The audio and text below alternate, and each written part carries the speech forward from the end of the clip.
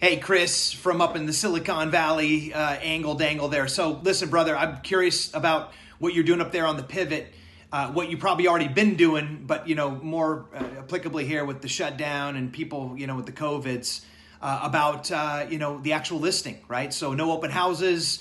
Are you utilizing the virtual technology? I'll share with you from down here, what comes to mind for me is the Matterport, 360 stuff with the dollhouse. And it was a piece of technology that I used really early on. I was impressed with, but the concern I had with it and the reason why I didn't utilize it moving forward is I kind of felt like it was more of a way to grandstand for listing agents to impress and show off to future sellers, like, hey, look at my tech.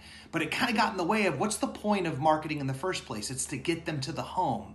So much of real estate from a buyer perspective is the experience of actually being inside of a home, the emotional deal of like being walls in, driving up through the neighborhood, all of those, unconscious elements that make up the 80 to 90% of the decision-making matrix of getting excited about a home in the first place. And I kind of felt like, geez, if you feel like you're getting all that just from behind the clicks, like you could make a very binary decision not to even go and show up and experience that just from whether or not you thought that the virtual walkthrough thing was legit or not. So the pivot that I'm making moving forward is that I'm letting go of that narrative, because whether it's true or not, it's not important. And I'm just getting committed to the fact that it's a health issue. Right? So, if there are folks out there that can get, even 60, 70, 80% of what it's like to go there live, but they could do it from the comfort of clicking through the deal behind the computer and they get to stay safe and, not get the COVIDs, well, then I'm all in, man. So I'm really curious to hear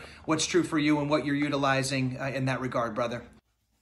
Hey, what's up, Jesse? How's it going, brother?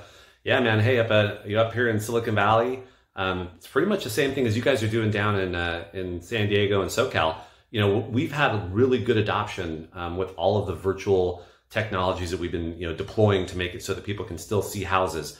In fact, we've actually had houses in my office that have sold. We're talking, $2.5 million houses that have sold where the buyers never even saw the house. They had 10 offers on a house, and none of them actually ever set foot in the house. So it can definitely be done. We're relying heavy. Definitely myself, we beefed up on the Matterport.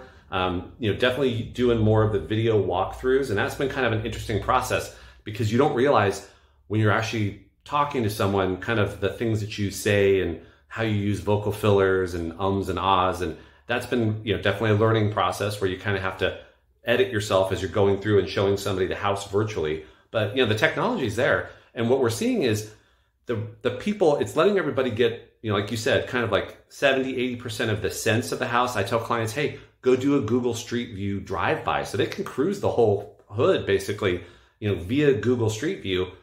They see my Matterport, they see my virtual walkthrough where it's kind of like me. I'm taking you through the house. I'm pointing out, hey, here's what's cool about this kitchen. Here's what's awesome about the backyard. And so between all of that, they're able to get a pretty good picture about what's actually happening with the house. And then only the very serious people kind of get to the very end and they're like, hey, you know what? I'm really interested. I need to get in and see the house.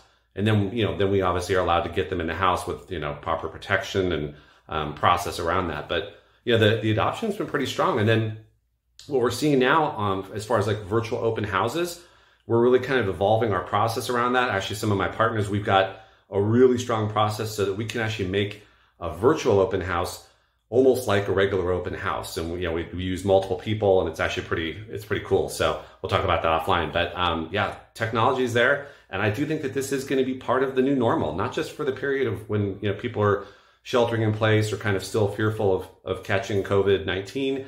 But I think that people are going to realize, hey, you know what? I can be much more efficient with my time. Instead of killing a whole day to go out and look at 3-4 houses, I can look at the 3-4 houses online and I can go out and see the 1 or 2 houses that are really interesting. So I think that, this is going to be, changing how we do things moving forward, but we'll see. Anyways, man, have a good afternoon and I'll talk to you later. Bye. Hope you're doing well. Stay safe.